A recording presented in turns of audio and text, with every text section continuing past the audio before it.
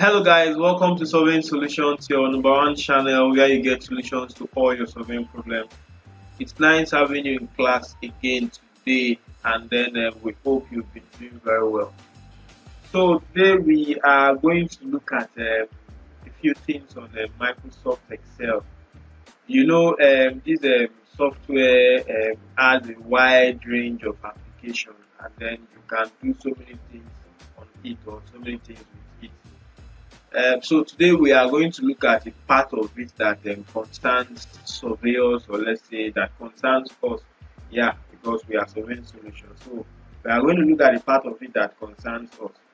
You know, we measure, or let's say, yeah, we measure or we take angular observations, or we measure angles on site most times, and then maybe for academic purpose, or maybe for your client, or for whatever reason, you know, we have to maybe process the data we have acquired on site, or maybe acquired from site, and then we need to perform some, how would I say, trigonometric function, or maybe operations, or maybe use some trigonometric functions rather, and then maybe carry out some operations, you know.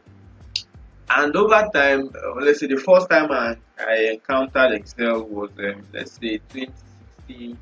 I mean, using it for angular observations. Yes, not like the first time I started using it.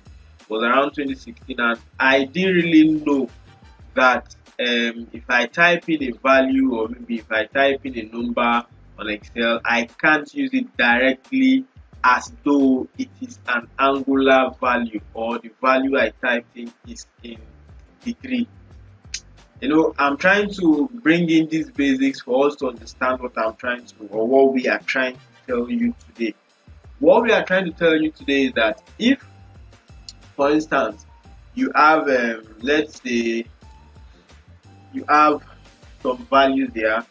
We have 10, we have 20, we have 50, we have, let's say, 85, we have 120.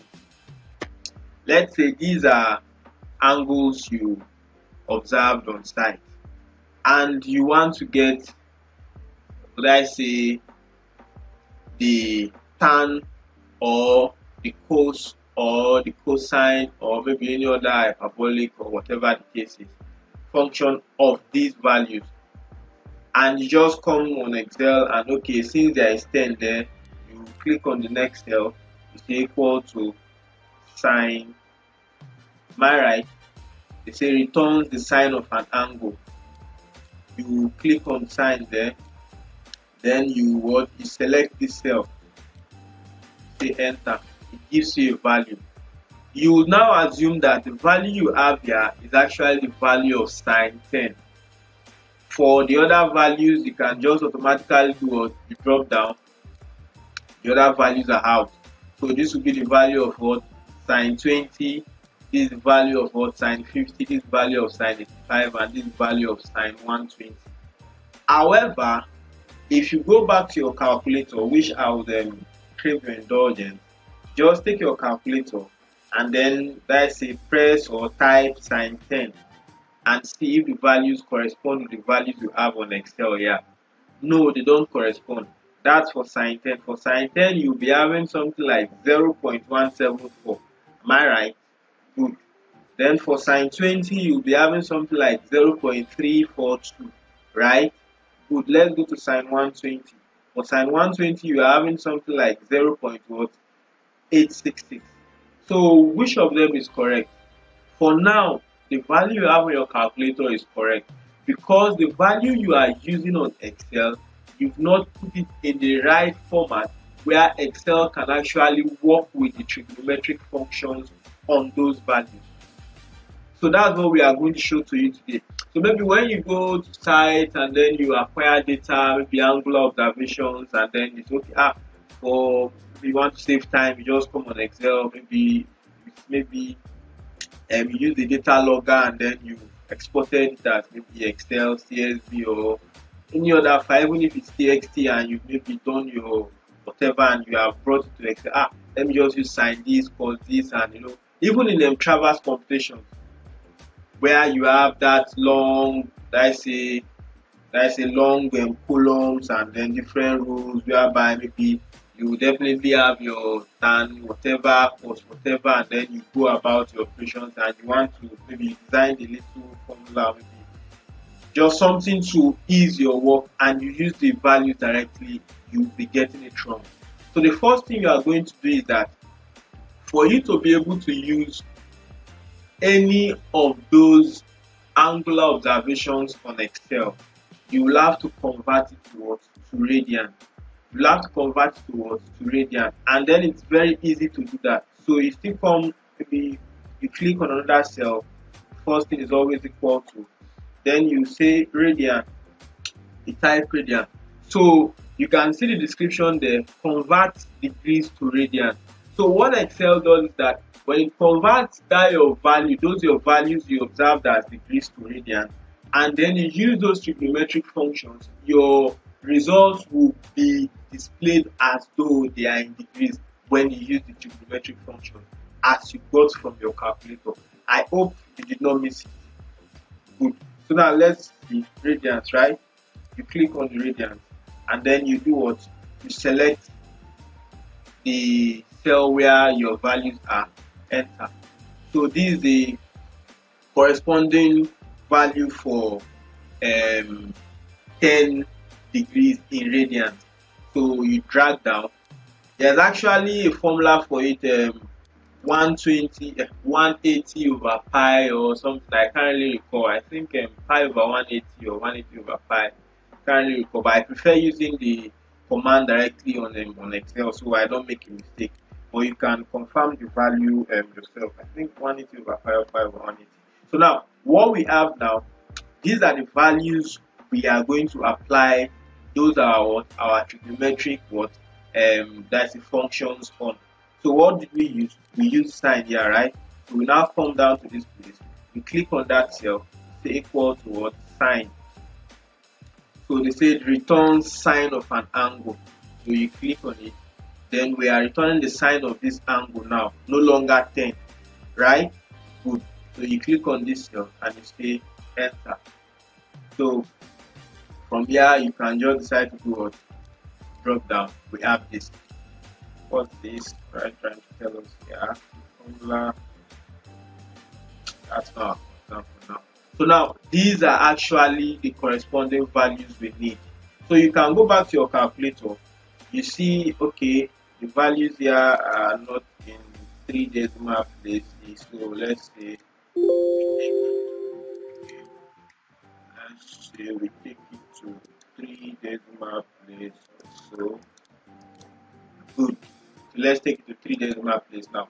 So we have okay, this is 4, right? Let's take it to 3. I'll prefer 3 because good.